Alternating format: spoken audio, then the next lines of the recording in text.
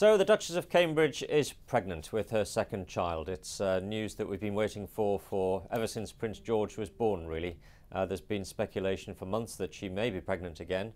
But in the end, Kensington Palace, just as they did with Prince George, managed to keep the pregnancy a secret from everybody.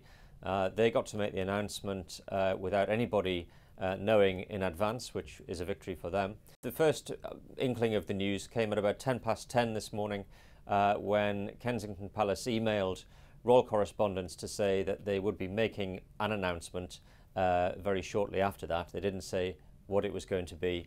And then at about 10 this morning came the formal announcement that the Duke and Duchess were very pleased to announce. They said that they were expecting their second child. So Prince George will have a brother or a sister sometime in the spring next year.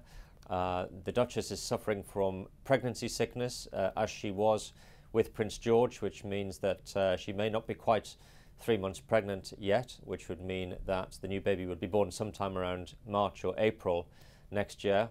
And the bookies think it's going to be a boy. The early odds are 4 to 5 on that it's going to be another boy, and even money that it's going to be a little girl as a sister for Prince George.